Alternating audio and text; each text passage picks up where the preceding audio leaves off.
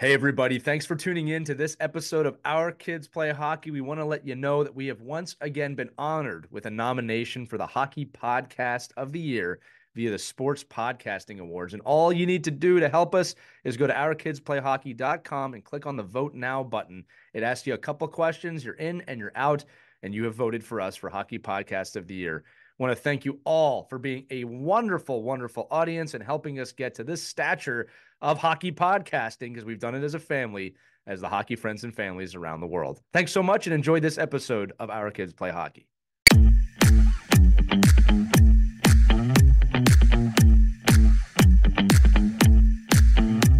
Hey, what's up, everybody? It's Lee with Our Kids Play Hockey. Got a just great topic today. It's development without being destructive. And it's one of those hot topics where you might agree with a lot of what we say. You might not agree with a lot of what we say, but we had a discussion based on just kind of coaching, parenting, how to push your kids, how hard it can be to push your kids, how maybe sometimes we do it too much in the sense of we give them everything they want and they end up not really building some of those skill sets for life that they need to move forward. And just to make this episode more impactful, we brought back one of our favorite guests, JB Spisso. He is a culture expert, served a long time in the U.S. military, incredible human being, an incredible guest on the show. So you're going to really enjoy this one. We also want to let you know there's still time before the holidays. If you're watching this on debut week, head over to whenhockeystops.com. Get your pre-sale now of our new children's book, When Hockey Stops, which deals with young kids going through adversity when they can't do the thing they love the most and how to overcome that adversity and find a way through to be better. Christy and I had a blast writing this book. We really cannot wait to share this with the world. So check it out now, whenhockeystops.com. You get a $10 voucher to hockeywraparound.com. You get a really awesome trading card in one of those little plastic packages. It's legit. And some information about the book before the book eventually ships. So great stocking stuffer for you and your family. But without further ado, enjoy this episode of Our Kids Play Hockey, dealing with development without being destructive. Hello, hockey friends and families around the world, and welcome to another edition of Our Kids Play Hockey. I'm Lee Elias, and I'm joined as always by Christy Cashier-Burns and Mike Benelli. We have a very special guest today. Second appearance of a guest ever. Our culture expert, JB Spisso. Just as a quick reminder, JB has worked at the NHL level with several teams to build culture. He was a very high-ranking person in the U.S. military. We've talked about that in the previous show. Definitely watch the previous episode if you want the full bio. And JB, I'm not trying to skip over your bio, but we are short on time today, and we have a very important topic. And here's the deal, everybody listening. This is one of those episodes where all we have right now is a topic. We're going to discuss it, okay? And while we're all experts in our own right, this is one of those episodes where this conversation really does need to go beyond the episode. So if you're listening to this and you disagree, agree, or have thoughts on this, this is one of those ones where you should comment to us. You should email us. You should give us your perspective, because the only way we're going to move forward in hockey as parents and coaches is together, right? And the conversation we're going to have today, I'm going to start it with a statement. And this statement's either going to really piss you off at home, or you're going to kind of go, yeah, no, that's right. Okay. I'll start with this and we'll go from here. The statement is this: every single team, every level, every organization under the NHL is a development league. Every single league under the NHL, this goes from Adams to Junior A to the AHL, is a development league. We have forgotten that completely in this society. And we are starting to do things that are taking away the development side of hockey. That's the first thing I'm going to say. The second thing I'm going to say, I'm going to throw it to this crew here, is there's this balance that's really hard. And it's hard for me. I'm telling you that as a parent too. It's hard for me of, we want to protect our kids. We don't want our kids to feel pain. Everyone here agrees with that. All right. But you can inadvertently cause them immense pain later in life if we don't allow them to learn the lessons they need to learn on a daily basis, which is how to fail, how to learn, how to make mistakes, right? You guys know where I'm going with this. So I'm going to throw this out to you guys right away. Who wants to start? Because again, these two statements are tough. Christy Cashier-Burns is jumping up and down for those of you listening. Christy, go ahead. All right. So I think, yes, I'm seeing this. I think the purpose of sports is getting lost a lot, not so much on the kids, but the parents. They're forgetting what sports is all about. It teaches our kids the fundamentals of life, like teamwork. It's about staying fit and active, teaching that early in life so they carry it on when they become old like me. Also, staying fit. Nobody thinks you're old, just so friends. You know. Yeah. All right. I'm just feeling a little old today, so I just threw that out there. Yeah, it's becoming lost on parents. What's going on here, everybody? Jump in.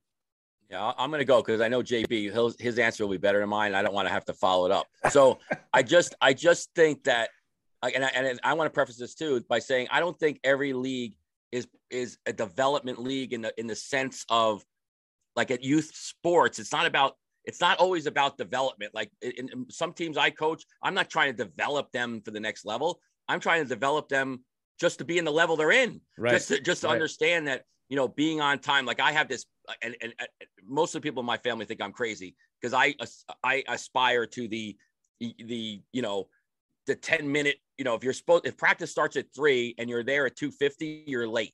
Like to me, you're late in my mind. Or if you just, you know, come to things late and leave early because you have another commitment. It's just this whole premise that we're teaching all these life lessons is not the kids' fault if they're not gaining them. It's us, it's parents. It's what we're doing in overscheduling them and putting them in situations where they can't win. They can't win because they're children. Like they have to fight. They're fighting all these emotions, and we're impeding their development as human beings, I think, in so many ways. That's great. Yeah, no, that's wonderful. Thanks for having me. This is such a this group here as far as hockey and sports knowledge and youth development. You know, I think what's happening is there's a couple things. Lee, I agree with you. Every league below the NHL is a development league, and there's even times that the NHL is development. Right. You're continuing to get better. And I think what we do at youth sports is we do a couple things wrong. One, you know, we're already playing like systems, and where we should be doing like individual development, right? We're not doing that development because we're playing system. And this team's really good because they're playing a system, and parents are like, we should be playing this system. Well, like they can't even get up and down the ice yet. Let's figure that out. Let's let them do that. So I was at the rink here in Vegas the other day, watching a couple practices, and I can't mind my own business because, you know, these peewee parents were like talking about everything that should happen and they need to run the umbrella power play and everything else. And I'm like, this is a peewee B team. How about we just learn how to pass the puck and a little bit of puck possession? And these parents were like, I turned around and I was like, this is not the focus, right? And they were like, what do you know about hockey? I'm like, I don't know anything, but I'm telling you, your focus is not correct. How about these kids have a little bit of fun here? So I think what happens is we put all this internal pressure on, and then we continue to second guess the coach and everything else. And, you know, we said this all the time. The sport isn't a success. You know, it's the vehicle to success. And you know what? We say it all the time, Lee, Mike, we've said it. Some of these young men and women will play this game professionally, and that's a wonderful thing. However, they will all be a professional at something. So why don't we work at helping develop that? Right.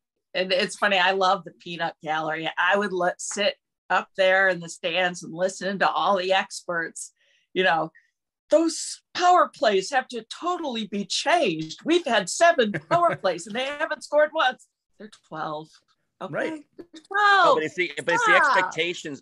Listen, my son. So I'm really fortunate that I get a lot of NHL tickets, and it's, you know, we get to go to the box seats and go to, you know, down below on the glass and get in the, you know, the locker room areas, which is all unbelievable. Thank you to those people in the NHL that allow me to, you know, get those opportunities. Right. And I am, but my son, more than anywhere else, he wants to sit is in section 210 at the Garden. He wants to sit with fans. He wants to sit, but the mentality is, I mean, 3 seconds into a game, well, that's why we traded that guy. He can't play. That's why we don't like him. Or that guy stinks. He can't make a pass. How come they're not shooting there? How come they can't I go, guys, this is you're 3 minutes into a game.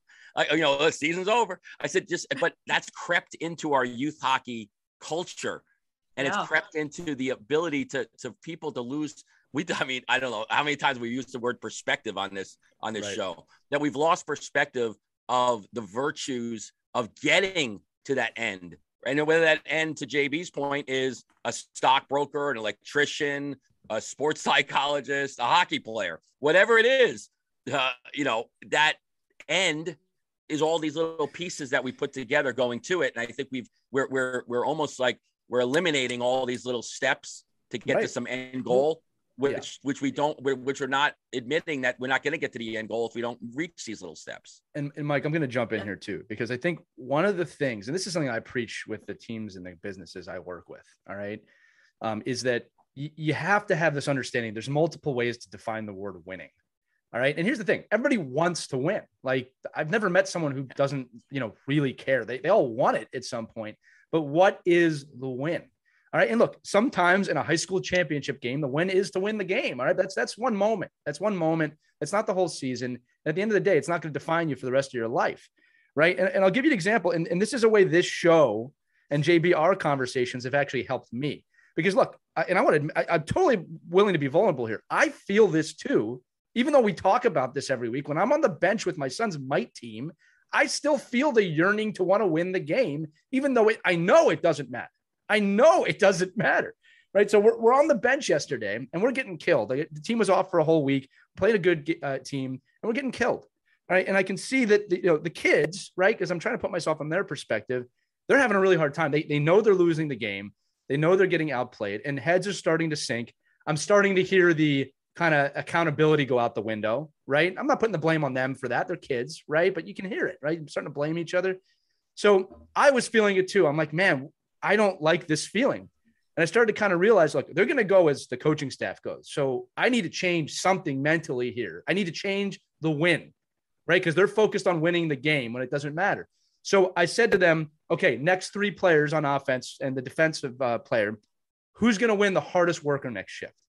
Right. The first shift I did that was like, whatever. Right. Second shift, it was like, I'm going to win. Third shift, they're all vying to win. I completely changed the perspective, the whole coaching staff, of what is the win of this game. And suddenly they played really well. All right. Again, didn't win the game. It didn't matter. But the second half of the game, they played hard. They played well. Right. I changed the perspective. These are 8-year-olds. What happens at 15, 18, 12? When all we do is put the onus on winning? Mike, to go back to your point earlier, one of the things that I'm going to have to try and do when my kids are older is, how much am I putting on them that an adult couldn't handle? Right? How much pressure do they have that an adult couldn't handle? 3 hockey teams in one season. And if you don't do well, you're not going to get a college scholarship. Last thing I'm going to say before I throw this back. Look, I have never been a fan of anyone saying you'll never make it to the NHL. Don't think about that. I have always hated that. If it's a kid's dream to go to the NHL, he has the right, or she has the right to that dream. All right. I don't ever want to mess with anybody's right to have a dream. All right. I've even had NHL players say they're never going to make it. I just don't want to say that to a kid. All right. I don't think it does any good. You don't have to agree with the dream, but you have to agree with the right to have a dream. Cultivate the belief system behind the dream, because it's going to teach them how to follow other things later in life. All right. It's hard. It's hard. You don't want your kids to feel pain. This is the next part I'm going to throw out to you guys, right? Where we're talking about failure, screaming at your kid on the ice, skate, do this, do that. If you don't give them the pathways, or let the coach give them the pathways to learn that on their own and fail, they will play in fear. They will play in fear of making a mistake. I am telling you, as a coach, JB, Mike, and Christie, you can all comment on this. If you get a player gauging his play on fear of failure, well, I know that's an old school tactic. Not only will they fail on the ice, they will fail long-term in life. All right. They will fail, and they might go places, but they're going to be negative energy all the time, completely scared their whole life. Is that what we want for our kids, guys? No. Plus, you're adding to their anxiety. Life throws so many curveballs at us as it is. You want to be supportive, you want to be nurturing. You don't want to add that kind of pressure. It can be mentally stressful as well. So yeah, think about your words, your actions, take a step back and see, am I really doing the best for my kid, or am I doing what I think should be the best. And you know Christy, what you're I mean? not talking about being soft. I always want to make that Oh, yeah, you know, because like we get that back. Well, you talk about being soft. No, this has nothing to do with that. Yeah, you can tell your kid point blank between the eyes what they did right and wrong. All right. All right. But you can't. You want to be supportive. Right. You don't want to create a failure system where if they fail, they're going to. Because here's the deal, guys. In life, I was just having this conversation. You're going to fail. You're going to fail. It's inevitable over and over and over again. Prepare your kids for that eventuality. I don't want my kid or anybody going in the world thinking, well, I'm going to do this and I'm not going to fail. Successful people all fail, and they know it. It's how they fail that makes them successful. I'm talking too much. Go for JB. No, I just think that, you know, there's a couple things here. Why do we play team sports? We play team sports because it teaches us, you know, the ability to be a good teammate and to work together. And then you take that to your next line of work and you use that, and people want to hire folks that have been on teams because they know selfless service, teamwork, work ethic, integrity, honesty. So I think those are the foundations. The other part, and I'll throw this to you, Mike. The other part is I feel that, so, you know, I noticed this, you know, being at the rink here in Vegas, I noticed this, you know, obviously the Vegas Golden Knights have exploded, you know, the youth hockey is going crazy here, which is a great thing. But I've noticed that this is just what I felt. I felt like the coaching's not keeping up, right? The coaching's not there because it's new coaches. A lot of these coaches didn't play growing up. They're not around it. They're not from, you know, the tri-state area where we all played, you know, all played hockey. And so I feel that like they overcompensate then, and they need to keep, you know, catch up. Oh, I'm coaching the, you know, junior gold Knights or the junior silver Knights in this thing. And I'm just like, okay, hang on a second here. Let's put the program together. Mike, I actually said to these parents, I'm like, you know, it's all about small scale games. That's what the ADM model's about. And they were like, I don't understand. I'm like, making a play in a small space. I go, get up and down the ice and make a play in a small space. That's the game. Right. And that's the NHL game. It's this, you know, we don't understand. And oh, by the way, why aren't Mike's having a full ice practice? It doesn't look like the game they watch every day. That's why.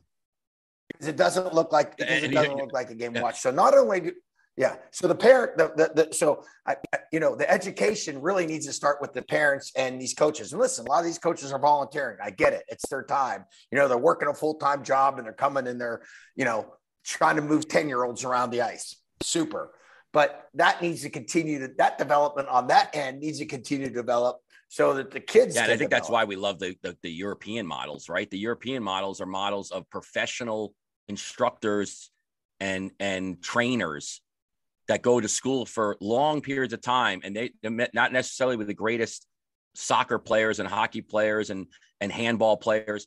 They learn just like our teachers learn. Like, we don't do that here in the US. We get a girl that played hockey or didn't, who gets thrown into a situation, and we're expecting them to be child psychologists and understand physiology and understand how children learn and strategy, when they're not equipped for that. Just like I wouldn't go teach at my child's elementary school, you know, the foundations of math. I just couldn't do it. I mean, I could probably get away with it because I could read a book and go day by day and teach, but I wouldn't know like the overriding theme of what I'm teaching because I'm not trained in that. And, you know, when I see that, and I think even at the youth level now, what we're looking at is just our obligation as coaches. Forget it. Like, and I agree with obviously the learning aspects of what we want for our youth. But I don't know if a 9-year-old and a 10-year-old really cares about how they're going to work in the workplace, right? And because a lot of that falls on parenting, right? A lot of that falls on kind of, you know, no matter what I do as a coach, I'm not going to be able to do anything about this kid who's just an ass, that's the right? balance, and just doesn't want to work with kids. Yeah. But in totality of what we do, I'll give you I think it's a good example. So we're beating up on this team last game, and now it's 6-1. The parents are there now. All of a sudden, our kids are little jabs at the other team, little hooting and hollers, laughing on the bench, like the you know, and the levity. Now again, we've been getting our butts kicked too, right? We've lost many games 7-1. So now it's my obligation as an adult to take a timeout. I could even see the other coach. I think it was a little pissed off that I took a timeout with like 4 minutes left in the game. We're winning the game. I'm like, guys, this is how this plays out. We're going to play this team again. You're going to play them the next 3 minutes. Your dad and mom are up in the stands hooting and hollering. Everyone's having fun right now. Right. But they're going to get pissed, and somebody's going to take it out on you, and then you're going to have to respond, and then we're going to have to respond, and then we're going to play them again, and they're going to want, it's all about, and JB, you've seen this at your level, right? In the playoffs, you could be think about a playoff game when you win game 1, and the coach now has to think about, well, what's game 2 going to be? So do I want to add fuel to the fire, or do I want to teach lessons? Even if we all want to win, Lee. You're worked up on the bench. Would it be easy for me to say, oh, let's keep going, boys? Right. We haven't scored 10 goals all year. Let's get 20. Let's get 30. But then it's my obligation to say, well, then how am I protecting my players from themselves if I don't teach these lessons? But at the end of the day, I need mom and dad to be supportive of that too, and understand that we're teaching these things for the safety of the kids, sportsmanship, future play. I get all that, but it's our job to say, we did our job. Let's be respectful. The win now, Lee, right? The win now is that we can win with respect, and we can respect our teammates. And I think that's lost at the youth level a lot. I mean, I've been on watching live barn video and text messages that get sent to me and all this stuff. And and I find myself all the time catching myself that, okay, lower the heat here. Right. And this is just a game, but what are we really teaching? And how am I, what am I doing to mirror what I want from the kids? I want to bring this up, and JB, I'd love your thoughts on this, because this is where your experience with teams, and especially the military, are going to come through. Is that, and Mike, you brought this up, and you're making a great point that I want to reiterate. You're right. Kids don't care about professional life beyond 18, and nor should they, to be fair. I've actually, a 12-year-old has the right to their 12-year-old problems. We say that all the time. That goes for every age, right? All the way up. Okay. A 90-year-old has the right to their 90-year-old problems. So this is where balance comes in, and the removal of ego, right? I hated growing up here. And let me tell you how hard real life is and how I hated it. And here's the thing though. I know that coach actually had good intentions and probably had something good to teach me, but completely had lost the entire room with that statement. As a coach, I try and go, okay, what is, and Mike, you just did this. What is the lesson they need to know later on? Remove all ego from it. It's not, well, just you wait, right? It's okay. They need to learn to be respectful. They need to learn how to be in control of their emotions here. Obviously, because you are going to play this game again. And also because in real life, you're going to get into situations where if you gloat and do that, you're going to burn bridges, you're going to ruin your life, so forth and so on. You removed ego from it.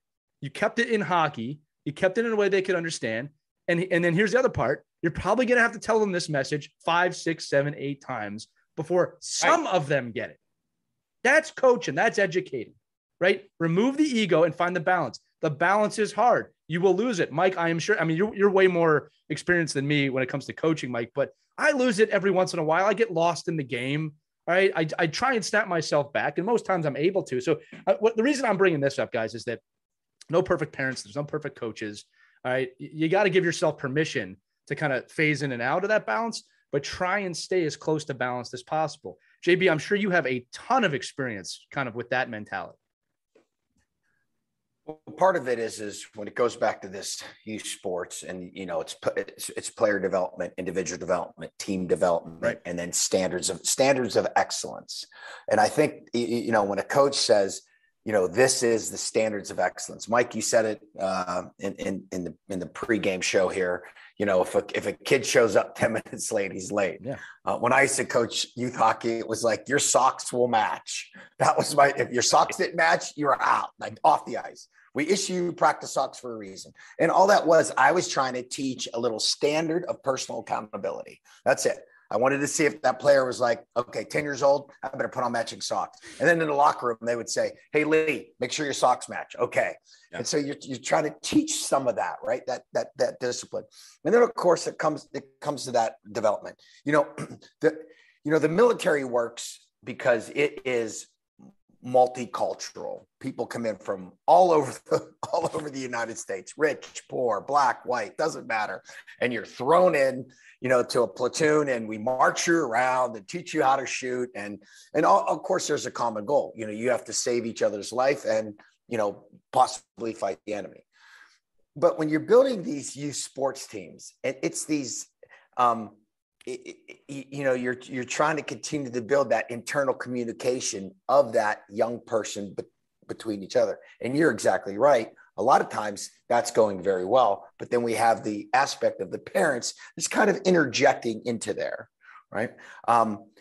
I always recommend to coaches, they need to continue to communicate to the parents. I know a lot of coaches, they're like, I'm not talking to parents. That's the way it goes. It's my way. And I'm like, today you better communicate to the parents. Hey, this is my vision. This is what I'm trying to do. The other thing, Mike, I think you brought up, which is very, very important, is I love how the European model is a lot of the youth coaches are professional coaches. We actually tried to do that in Florida, and it worked, and it worked pretty well for a couple of years. We hired young kids out of college that wanted to be coaches. They're former college players, and they became a coach, mentor, and educator. That's what we called them. And then they coached multiple teams and ran all the practices, all on the ADM model. And then all of a sudden they're like, parents are like, what's going on with it? I'm like, well, that's a paid coach. This is his full-time job or her full-time job. That's all they do. We are paying them to coach teams. And they're like, wow. And so then we had a lot of the same standards.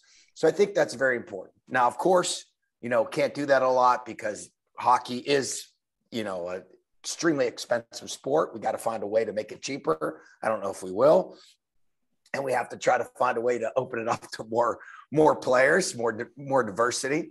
And then we have to understand that when we're doing this, parents have to show that patience, because if a parent doesn't show that patience, then what happens? The kid's not going to show that patience. So the parent has to say, oh, you had a little rough patch today. Oh, the coach sat you down today. Why was that?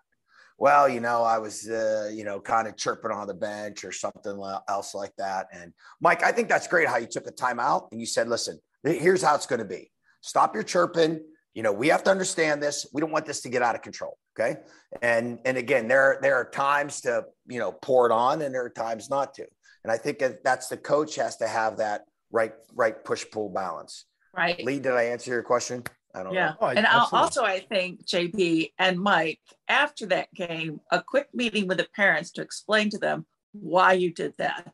And this is my philosophy, and here's why. And I need you to support that so that when you go home, you reinforce that with your kids. That was the right decision that the coach made, and have a good conversation with your kids and show them that, instead of talking behind the coach's back, like, why did he did that? My kid could have scored, a hat trick today if he hadn't pulled back.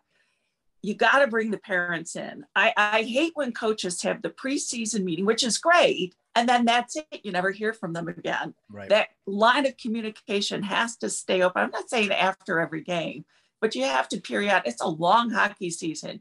You need to keep communicating with parents so that you don't lose them along the way and they don't assume certain things about why you're doing it. Be honest with them. Be upfront. Tell them, this is our philosophy. If you don't like it, find another team next year. Yeah.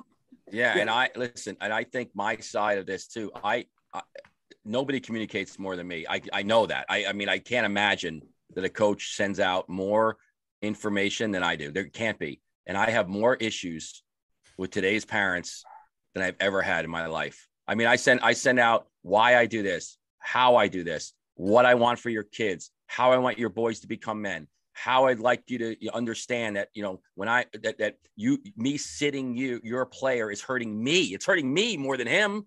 I'm the one that gets affected by this. When you don't come to practice for 3 days, that affects me, because now I'm teaching the same thing every single week is the same lesson plan. You okay, Lee? so I just because I don't think I've sent any emails. I haven't sent emails to Lee yet. But my issue is that I don't think I know great coaches, and I know what good people do, and I know do the right thing. No doubt in my mind, because I want the communication that I would want. Like, I want to send out the communication that I want as a very pessimistic dad who wants the best for his kid and wants to know what's going on. Like, just tell me what you're doing. Yeah. I do that. Yeah. And in today's, you know, I hate to be like, oh, back in the day, but it's just different. It's these kids are overscheduled. They're over asked to do so many things. And then they have to choose, do I come late? Do I come early? I'm telling the coach what I'm going to do, not I'm going to have a conversation with the coach about what I want to do. Let's jump into that, because that's kind of the second topic. Reevaluation is really important for parents. You really need to look at, you know, all right, what are you doing with your kids? Are you overscheduling them? How can they commit to so many things? Could you as an adult commit? We're causing that. Like, you know, that's the thing. Could you as an adult handle that schedule? No. You know, and that blows my mind. Yeah. Go ahead, JB. And the problem is that, you know, it's continuing. Like I know a 12-year-old player. He's a pretty good player. He already has an advisor. And this dad's like, I hired an advisor. I'm like, what for? Your kid's 12. But so now what happens? So now you have a kid playing at a pretty elite level, doing all these, you know, he's doing these extra drills and training and everything else. And now he's got an advisor overlooking this, charging the dad to say, you know what? Well, maybe we should move him to this team. Right. Or maybe I'm like, are you kidding me? Like, yeah, the kid's a pretty good player. Yeah, he might have a chance. He's 12. We'll figure it out. When he's 15, then we'll kind of know. But like, just let it continue to go. He's on a good path. But you really need to pay somebody else to do that. But that's the problem, is there's too many things coming in. And those influencers are out there. I mean, you get them in your inbox. You know, your kid has a certain amount of talent. You know, I can help you. Because Christy and all of you, this is exactly what I was talking about at the beginning of the show. Okay. So the dad goes, I have the money. I can get this advisor. He's going to help me make better decisions. Right. And on the surface level, total surface level, that person might actually help you maybe find a path. Follow me here, JB, because I'm with you on this. Okay. Mm-hmm. But when that kid's 22 and out of college and has to get a job on their own, and there's no advisor, right. He expects an advisor because he's had an advisor his whole life. What is he or she going to do? And that is my exact point. I'm not saying you shouldn't give your kid every chance for success. All right. I want to do that too. But you have to ask yourself, am I actually setting them up for success right now? Because I see this all the time, guys. I work with a lot of young people in their 20s. And Mike, this echoes the parenting. And I am being a little critical of parents here. I apologize if I'm insulting any of you. I mean that, but let's have a conversation if I am. All right. But I see this all the time. These kids have no ability to make any critical decisions after college because they've been given everything their whole life. Participation trophies. We are seeing the effects of that full out right now. Full out. All right. Or advisors when you're 12, or the answer, or they switch teams 15 times. They get out of college and they can't understand. I deserve a job. You don't deserve anything. That's not how the country works. You deserve the opportunity. That's about it. If you're not getting the opportunity, that's another conversation. You don't deserve anything after college, right? You have the opportunity to work hard, but you've been somewhat coddled your whole life, and now you don't have it. Parents, that I just want you to ask yourself the question. I do this too. Is this action going to help them long-term or help them short-term, but hurt them long-term? That's really the right way to ask it. All right. And I'm terrified by what I see. Mike, going back to what you said right now, another thing involved in that, Mike, because the way we're talking, it sounds like we're saying don't ever switch teams. And I actually don't think that's true. All right. We're talking about development. If learning, education, and development by your standard as a parent are not taking place, that's when you should think about it. Not the team hasn't won a game. All right. I would have been so blessed to have Mike Benelli as a coach growing up. I really mean that. I'll be honest with you, looking back as an adult, I don't care if we ever won a game, because that man is going to teach me so much about the game that I'm going to get better and better and better. All right. And we're so focused on winning, and it's wrong. I don't know. And Mike, that's what the generation before, I think, kind of knew. Right. But again, this has nothing to do with winning. I want to win more than anyone. I hate losing. I literally go and sulk in my car. We'll be driving home and I'll bring up something and Mike will be like, you're still bringing that up? I go, yeah, I'm pissed off. Yeah. I said, I don't understand. Like, we got a bunch of Remy's and big city greens here. That's what we got. I don't know. Right. You guys don't have little kids. So, you know, or your Lee does, but so my world of living in this comes down to, you know, just the responsibility that the parent and the coach have. Like, if you're switching teams every year, it's your fault. Yeah. It's you're not, and the coaches, these coaches that pick a team and 5 months later want to pick another team, that's BS. That's not coaching. That's recruiting. That's selecting. That's, you know, building one team. If you want to really coach, pick a group of kids, stick with them for 2 or 3 years, right? And the parent, and educate the parent, the kid, the coach, everyone going together. When you switch from team to team to team, I walk in the games and I see at the 14U level, every kid on the team has a different bag. Every kid. And you know why they're not buying a new bag? Because they know they're leaving in 5 months. Like right now, what is this? It's December 1st, December. And we're already talking about, I've got email after email after email. What's going on with tryouts? Where are you coaching next year? Oh now, I don't know if I'm getting where are you coaching next year because I don't want to go there, or I want to follow, you know, where you're going. But it's the same thing. Like, I agree. Like, I've had so many parents say to me, and then, you know, and JB knows this from his son down in Westchester Skating Academy, you know, hockey director, beautiful rink, great program. When I used to run programs at Westchester, we literally have a line out the door, 150 kids trying out for a team. 100, I mean, like, really stupid. Like, we shouldn't even have, it was just dumb. We shouldn't have been evaluating kids. Every parent would have been on that line saying, Mike, we came here for you. We came here for your philosophy. We came here for your coaching staff. Mr. So-and-so, your son got cut. Oh, you're an idiot. You don't know what the hell you're talking about. You're just, you know, what the hell do you think you know? I don't know. 5 minutes ago, you thought this was the best program in the world. We didn't select your son. I'm telling you why we didn't select them. And they're just saying, oh, he's got to get better. Like, I hate that crap. What can my son do? Oh, he's got to get better. What does that mean? What does that mean? Yeah. Let's coach the parent and the kid, but the coaches have an obligation too.